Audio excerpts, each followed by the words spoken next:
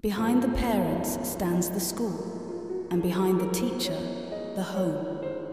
Failure will never overtake me if my definition to succeed is strong enough. We are all born with a divine fire in us. Our efforts should be to give wings to this fire and fill the world with the glow of its goodness.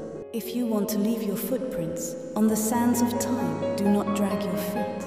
Thinking should become your capital asset, no matter whatever ups and downs you come across in your life. Be active. Take on responsibility. Work for the things you believe in. If you do not, you are surrendering your fate to others.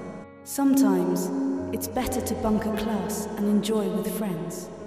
Because now, when I look back, marks never make me laugh, but memories do.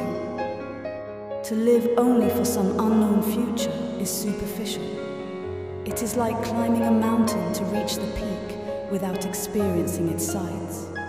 The sides of the mountain sustain life, not the peak. This is where things grow, experience is gained, and technologies are mastered.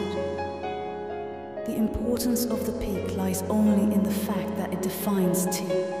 To succeed in life and achieve results, you must understand and master three mighty forces: desire, belief, and expectation.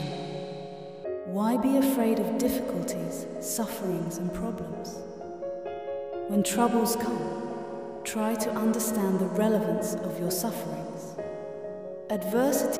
Thinking is the capital, enterprise is the way, hard work is the solution. You cannot change your future, but you can change your habits, and surely your habits will change your future.